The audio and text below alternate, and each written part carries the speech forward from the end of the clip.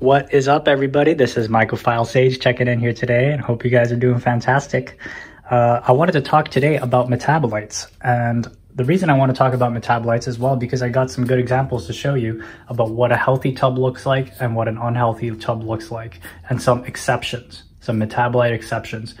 What I mean by that is cases where metabolites are normal, like having metabolites are normal. So, you know, people automatically look at metabolites or see metabolites when they're a beginner and they think, oh no, you know, what is this? You know, I've heard about metabolites and, you know, this is a sign of contam. And most people will tell you, all they will tell you is, oh yeah, that's a sign that it's fighting off contamination.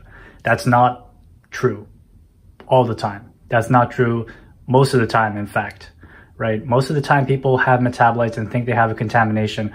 I find that they actually don't have a contamination because they have completely normal levels of metabolites. So here, for example, this is a healthy tub of core lovers, right? This is McKenna. And as you can see, there are actually no metabolites that I could see, at least with my eye. So this is a healthy spawn, or so I believe. But it's been going well. It doesn't have any signs of being unhealthy. So this is most likely healthy.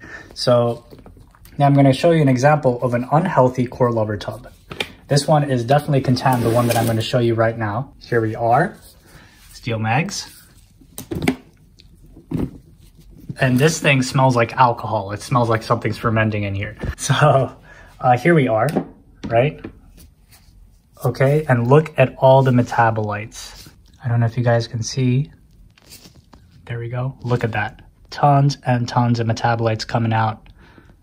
Look at that. All over. All over. I'd also like to add that metabolites do not always take the form of yellow globules as you see in the tub I'm showing you right now. Yellow mycelium can also be an indicator of metabolite presence, although it can also be a sign of straight up bacteria.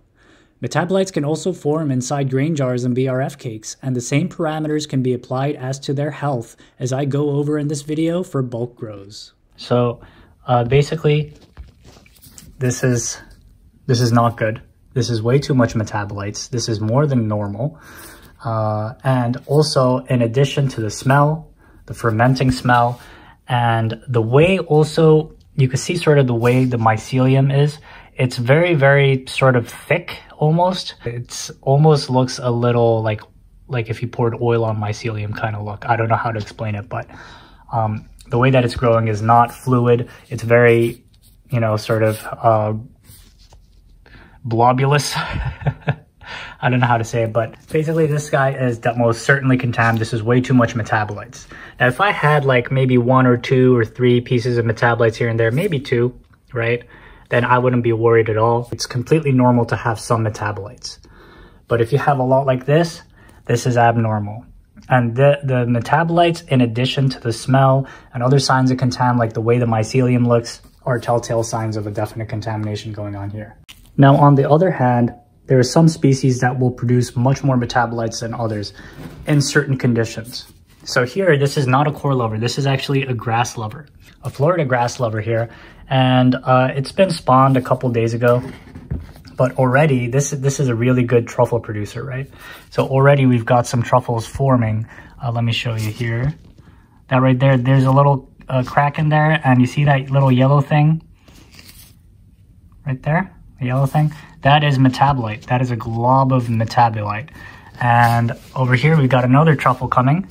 And that is also, you see that? That's metabolite. That big droplet there, that's metabolite. So truffles, basically truffle producers will produce lots and lots of metabolites when they're producing truffles. That's completely normal. I don't know if you guys have seen my other videos, but in the truffle jars that I have shown in the past, you'll see some metabolites pooling on the bottom. That's completely normal, right, with truffles. That's, you know, they're completely healthy. That's just how they go. And the reason why I believe is because metabolites are basically, well, they serve a few functions, right? The primary one that I want to talk about here is the antibiotic qualities. It's something that the mycelium releases basically to aid itself, right? That's what it does. So one of its main purposes is as an antibiotic, so to fight off contaminants. That's why having lots of metabolites is a surefire sign that there's some kind of contaminants, at least in core lovers, not grass lovers necessarily, but in core lovers. The second reason is that it helps the mycelium break down certain substrates so that it could access the nutrients inside. Basically, it helps break down cell walls. So that's why you often find more metabolites in a core substrate. And there is also a third reason that I forgot to mention, and that is basically it's an indicator of full colonization of your substrate. This follows the second point that I mentioned, that is, it helps break down food. And that's because the mycelium's first priority is to colonize whatever the substrate is. The second priority is now to extract all the nutrients that it can out of that substrate. So that's why you start to get metabolites right around full colonization. It doesn't always happen, but usually when people post their pictures of metabolites, this is usually the reason why. It's not Contam, but it's just fully colonized. So that's essentially why, metabolites can be either a sign that the mycelium is fighting off some kind of contamination, or it is simply trying to break down some food. And oftentimes when it's fully colonized, then it's basically, you might have some metabolites. It's also a sign of full colonization, basically.